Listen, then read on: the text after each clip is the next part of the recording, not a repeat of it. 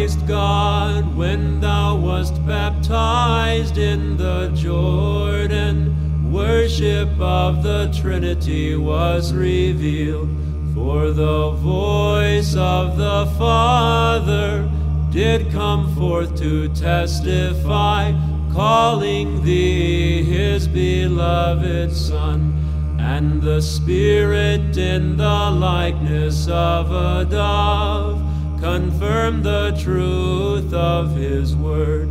O thou who hast appeared and hast enlightened the world, O Lord, glory to thee.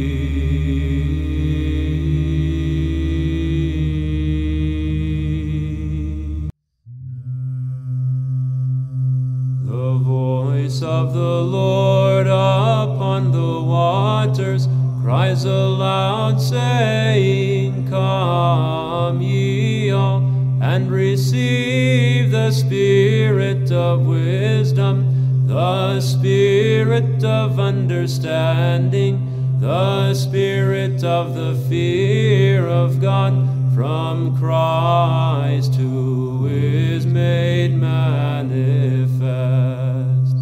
Today the nature of the waters is sanctified, and the Jordan is parted in two.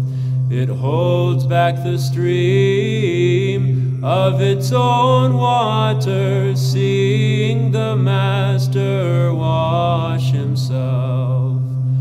O Christ the King, thou hast come unto the river as a man, and in thy goodness thou dost make haste to receive the baptism of a servant at the hands of the forerunner, for the sake of our sins, O thou who lovest mankind.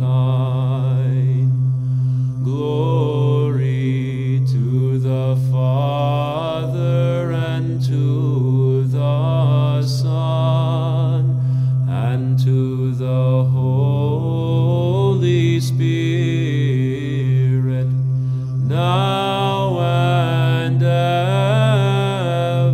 and unto ages of ages.